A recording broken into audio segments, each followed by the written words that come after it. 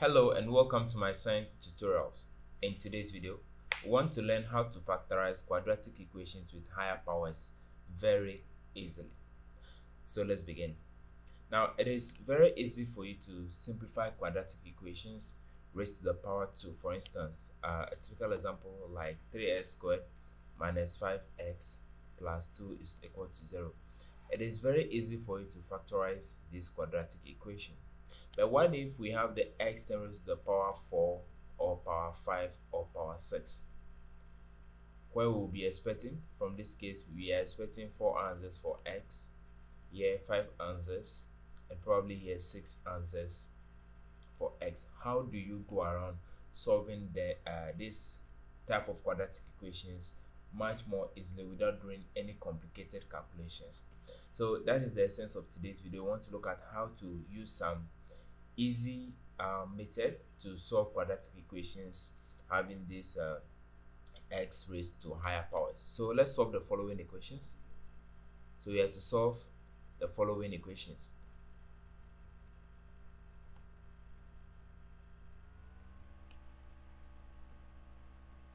So we have x raised to the power 4 minus 5x squared plus 4 is equal to 0. We have x raised to the power 4 minus 10x squared plus 9 equals 0. Then we have we have 9x power 4 minus 13x squared plus 4 equals 0. Then we have IV, our last expression, x power 6 minus 9x cubed plus 8 is equal to 0. Alright, so let's go ahead and tackle these problems to see how we solve them much more easier. Alright, so let's run out the solution for the first example. So in the first instance, we have x power 4 minus 5x squared plus 4 is equal to 0. Now, in this type of equation, what we need to do, we need to use some substitution method. But before we do the substitution method, we need to rewrite the equation in a way that we can get it as the normal quadratic equation having x squared term.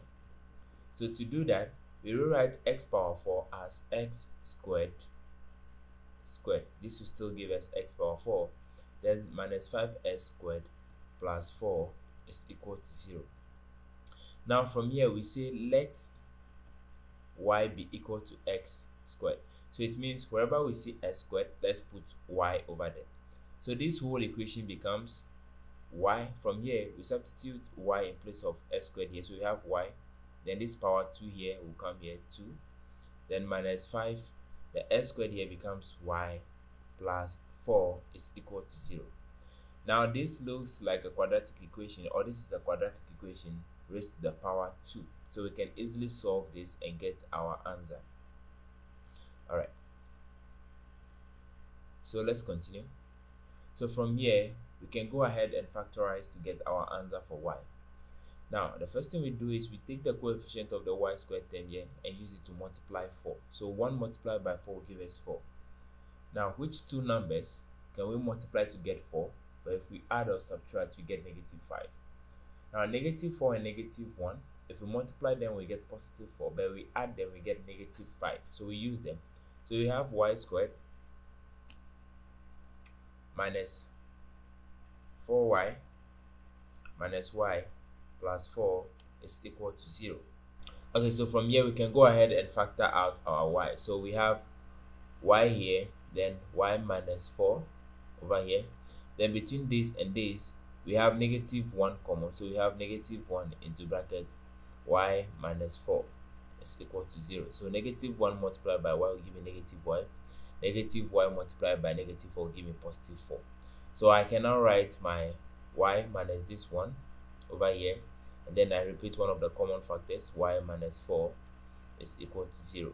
So from here, my y is either equal to positive 1 or my y is equal to positive 4. Now remember, you made a statement that let y be equal to x squared. We did not have that given to us in the question. We introduced it ourselves. So it means that our y is not our answer. We need to substitute it back into this equation and get the value for x. So we say that now this becomes s squared is equal to 1, or s squared is equal to 4.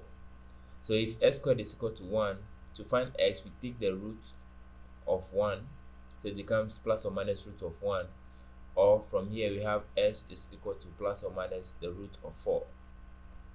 Okay, so x is equal to, the root of 1 is still 1, so we have plus or minus 1, or plus or minus the root of 4 is 2, so s is equal to plus or minus 2 over here. So therefore it means that our roots for x are -1, -2, 1, and 2. So these are the values, or these are the real roots for this particular equation. So when you substitute any of these values into the original equation, you should get 0 as your answer. So this becomes our answer for the first expression, plus or minus 1, plus or minus 2.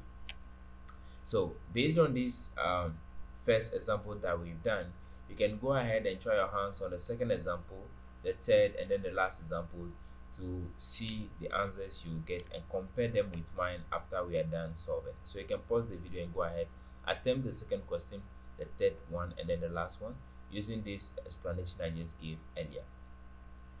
Alright, so let's begin. So let's look at the second example. For the second example, we have x raised to the power 4 minus 10x squared plus 9 is equal to 0.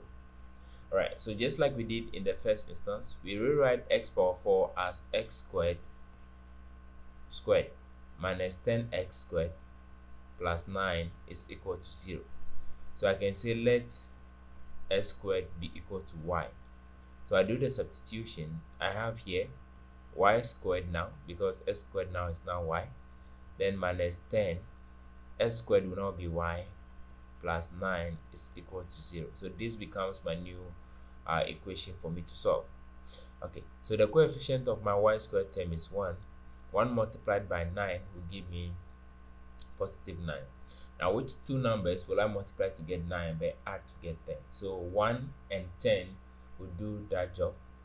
1 and 9 will do that job for us. So -1, -10, sorry, -1, -9. If you multiply them, you get positive 9, but if you add them, you get -10. So we do that. So we have y squared minus y minus 9y plus 9 is equal to 0. So from here we can factor out y over here. So we have y into bracket y minus 1 over here. Then we have minus 9 into bracket y minus 1 is equal to 0. So we have our common factors, so we bring this and this together. So we have y minus 9, y minus 1 is equal to 0. So if we equate this guy to the equation, so we have y is equal to positive 9, or y is equal to positive 1. But we said that y is equal to x squared. So it means that y, which is equal to 9, is equal to x squared. Implies that x squared is equal to 9, or y implies that 1 is equal to x squared. So from here we can go ahead and find our x. So our x is now equal to, we take the root of 9, so we add plus or minus the root of 9, or we have x is equal to, we take the root of 1 to get rid of the square here, so it becomes plus or minus root of 1. So for the left hand side, we have the root of 9 will give us 3, so our answer here will become plus or minus 3, or over here x will be equal to plus or minus 1. So therefore it means that our roots for this equation are plus or minus 1 or plus or minus 3. So that becomes our answer for the second expression. Alright, so let's try and go ahead and solve the third expression. So we have I, or Roman numeral 3, 9x power 4 minus 13x squared plus 4 is equal to 0. So this is just like the first two examples we've done. Very easy, the same way and we are going to get our answer. So comment down your answer below before we reach the final answer that we have. All right, so for this equation we still use the same method. So we have 9 into bracket s squared minus 13s squared plus 4 is equal to 0. I've just rewritten x power 4 as x squared. So from here I can say let s squared be equal to y. You can use any variable apart from y. You can use z, you can use k, any variable at all. Alright, so it means that this becomes 9y squared minus 13y plus 4 is equal to 0. Alright, so now we need to factorize this equation. So we use the coefficient of the y squared term, which is 9, to multiply 4. So 9 multiplied by 4 will give me 36. Now which two numbers can I multiply to get 36 but add to get negative 13? So if you look at it, 9 and 4 will do that for us, because negative 9 multiplied by negative 4 will give me positive 36, and if I add negative 9 and then negative 4, I will get negative 13. So we use that. So we have 9y squared minus 9y minus 4y plus 4 is equal to 0. So from here I can factor out 9y. So 9y outside bracket, then I have y minus 1, then over here I have minus 4 y minus 1 is equal to 0. So my expression will not be 9y minus 4 y minus 1 is equal to 0. So from here it means that 9y is equal to 4 or y is equal to 1, and then over here it means y is equal to 4 on 9. Alright, so this becomes the answer that we have for y over here, but we said that s squared is equal to y, so it means in the first instance s squared is equal to 4 on 9 or s squared is equal to 1.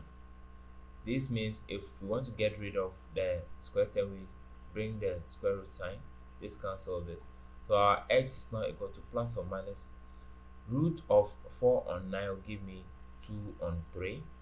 Okay, because this is 2 squared, this is 3 squared, they cancel the root sign, so we have plus or minus 2 on 3, or x is equal to plus or minus 1, because if you take the root over here, this cancel this, root 1 is still 1, so our answer is plus or minus 2 on 3 or plus or minus 1. Alright, so let's have a look at the final expression that we have for this particular tutorial. So we have to solve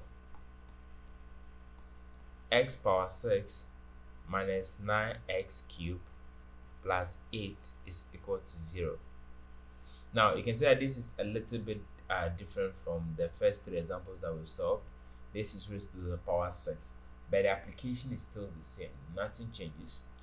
We first of all rewrite this expression as s squared, but this time around raised to the power x cubed raised to the power 2. That is how we rewrite it, s cubed raised to the power 2, so this will still give us 6, then minus 9s cubed plus 8 is equal to 0. So from here I can say let y be equal to s cubed. So it means wherever I see s cubed, let me replace it with y. So I have here y squared minus 9y plus 8 is equal to 0.